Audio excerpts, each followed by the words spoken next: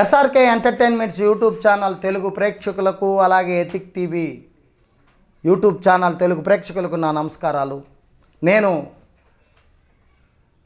ఈ మధ్య అంటే D1 చేసేటప్పుడు వైఎస్ రాజశేఖర రెడ్డి చనిపోయినప్పుడు ఒక పాట ఎప్పుడు వెలుగులోకి వచ్చింది. ఇది జెమినీ సినిమాలోది. సో వందే మాత్రం గారు పాడారు. ఆయన నా దగ్గర డ్యాన్సులు నేర్చుకునే శిష్యులు నాకు వందే మాత్రం శ్రీనివాసరావు గారు. ఆ సార్ కూడా నన్ను చాలా గౌరవించారు. వాళ్ళ స్టూడియో పక్కనే ఉండేది. ఈ పాట ఆయనకి పాడి వినిపిస్తే నవ్వేవాళ్ళు. గురుగారు భలే వాడేవారని. అంటే నాకు పాట సింగర్ని కాదు, కానీ ఎప్పుడైనా బాగా మందు తీసుకున్నప్పుడు సముద్రం ఒడ్డున కూర్చున్నప్పుడు పాలు అన్నగారితో ఈ పాట పాడించుకొని వైఎస్ రాజశేఖర రెడ్డి గారు గుర్తొస్తున్నారు ఆ తమ్ముడు గారని శ్రీను అన్న నాతో చెప్పుకుంటూ చాలా ఏడ్చేవాడు. అంటే వైఎస్ రాజశేఖర రెడ్డి గారు అంటే అన్నయ్యకి బాగా ఇష్టం. ఆయన యేసుప్రభు భక్తులు. వాకాడలో ఉంటారు, కోటా వాకాడలో సీను అన్నయ్య పాల్ మాస్టర్ వాళ్ళు ఊరు వెళ్తూ ఉంటాను. తూకులపాలెం బీచ్లో నేను చక్కగా మందేయాలంటే అక్కడే 3 రోజులు పడుకుంటాను. నేను సముద్రం ఒడ్డున కాళ్ళు 7 వరకు నీళ్ళు వచ్చేంతవరకు పడుకొని నిద్రపోతూ ఉంటాను. సో ఒకరోజు నేను మా గురువుగారు బాలకృష్ణ సారు మేము ఇవన్నీ ఎందుకు చెప్తున్నా అంటే కొన్ని పాత జ్ఞాపకాలు షేర్ చేసుకోవాలి కనుక నేను తిరుపతి వెళ్ళినప్పుడు కారు వేసుకొని మా గురువుగారు కారు వేసుకొని నేను తూకులపాలెం వెళ్ళేవాళ్ళం. అక్కడ వంట సామాన్లు అన్నీ తెచ్చుకొని నా శిష్యులు అందరూ చాలామంది తిరుపతి వాళ్ళందరూ కలిసి నేను అక్కడ మందు అయితే డెఫినెట్గా నేను బీచ్ కనబడితే సముద్రం కనబడితే మందు తాగాలని ఉంటుంది. హిమాలయ కొండలు కనబడితే మందు తాగాలని ఉంటుంది.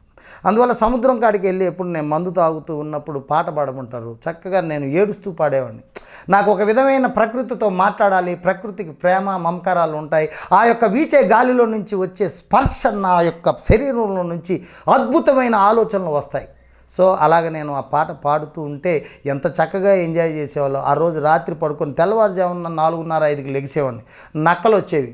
సీను అన్న కాపలా ఉండేవాళ్ళు, పాల్ మాస్టర్ వాళ్ళు అన్న. అంటే మా ఊరు వచ్చారు మా తమ్ముడిని కాపాడాలి. అలాగే కళ్ళు తాగుతూ ఉండేవాడిని. కళ్ళు తీసేవాళ్ళు ఈత కార్మికులతో పాటలు పాడేవాడిని. సో నా జీవితంలో ఇది అని కాదు, శ్మశానంలో కూర్చోవాడిని. శ్మశానంలో కాటికాపురితో మందు తాగేవాడిని.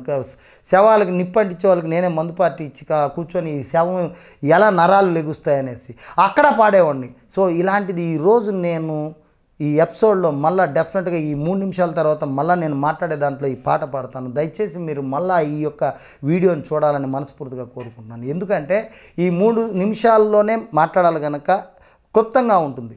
అందువల్ల నా లైఫ్లో ఎప్పుడు మర్చిపోను. మా పాల్ అన్నయ్య, సీను అన్నయ్య. సో వాళ్ళందరూ కూడా నన్ను చాలా బాగా చూసుకునే వాళ్ళు ఆ ఊరు వెళ్తే.